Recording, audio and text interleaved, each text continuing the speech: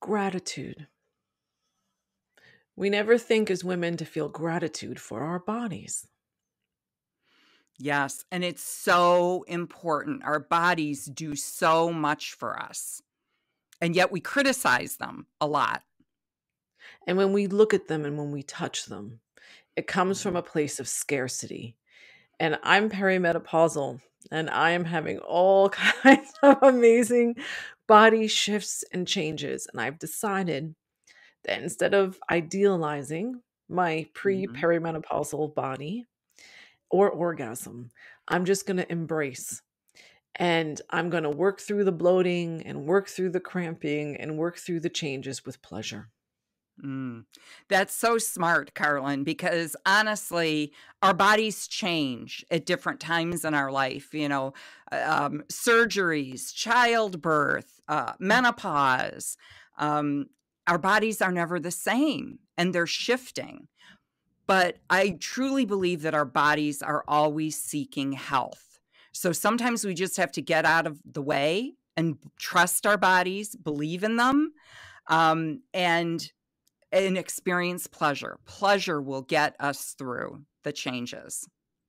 Well, orgasms will get you through anything life throws at you. And I'm practicing what I preach. Yeah. And it was interesting because I went through this thing of exercising more and changing my diet, and I have pretty healthful habits. And I thought of Betty Mhm. and how she had orgasms till she was 90. And whenever she was in a rut, she'd like, oh, I'm just going to orgasm my way out of it. Mhm.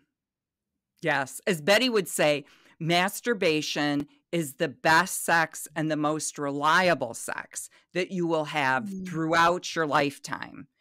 Masturbation is real sex, and it's the relationship you have to yourself and to your Mhm. body. And when I have an orgasm, I feel relaxed and connected. And I can then share that love with everyone in my life. So I feel like it makes me a better mom. Mhm, It makes me a better practitioner. It makes me a better friend. So grounding in self pleasure, grounding in self love, because my body is never going to stay the same. My orgasms are going to shift, but it mhm. is a consistent relationship, right? My orgasm will never leave, right? Right. My orgasm will always love me. Mhm. Yes. I am so grateful for my orgasms, and my body to experience pleasure. And I appreciate every single orgasm. Sometimes the small ones are just right. So appreciating what our body does for us, appreciating the Mhm. pleasure that our body gives to us, a lot of gratitude. And it's there whenever we want it on our own terms. And pleasure lasts a lifetime.